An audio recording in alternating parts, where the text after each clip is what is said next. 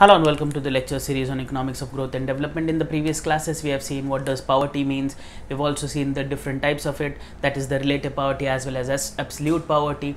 Thereafter, we have looked at the international estimates of poverty and various committees in the Indian context which talked about estimation of poverty, both in the pre-independence phase as well as the post-independence phase. In today's class, I am talking about an important statement made by Ranger Nurkse which says that a country is poor because it is poor, and this statement can be analyzed with the help of an example. Let us assume that there is an individual who does not have enough to eat, and this results into or culminates into he being or she being underfed, and as a result of that particular individual has weak health. This translates into something called as physical weakness, and this physical weakness will lead to his or her contribution going down towards the process of production, that is low working capacity, or his productivity is going to go down, and because of that individual becomes poor. So this is how you can look at what the energy levels which were low in the beginning have resulted into, which is something called as poverty, and this continues in as a spiral. Now you know that he or she cannot work because they have low productivity, and as a result of that they are poor. Furthermore, again they are not fed enough, or they are underfed, or do not have enough to eat, and this circle continues. Just look at this from an individual's perspective.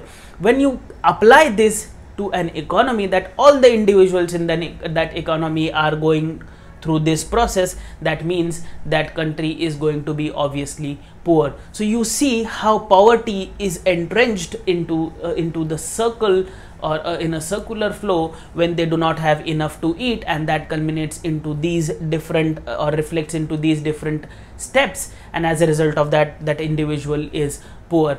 So Ranger Nurkse says that this situation, if it relates to a country, and if that thing happens, that is on a macro level, if you see that all the individuals are not fed enough, they do not have or they do not have proper health, they cannot translate that into any working capacity, then they are poor. And when this happens at a macro level in an economy or a country, you call that to be a country is poor because it is poor. So this is how Ranger Nurkse justifies his statement, saying that a country is poor because it is poor. I gave you an example of an individual, and then we saw that if these individuals are multiplied in a large number and seen at a macro level, meaning thereby all the individuals in that economy, if they are poor, that means that country is poor. So this is how Ranger Nurkse translates his idea of a country is poor because it is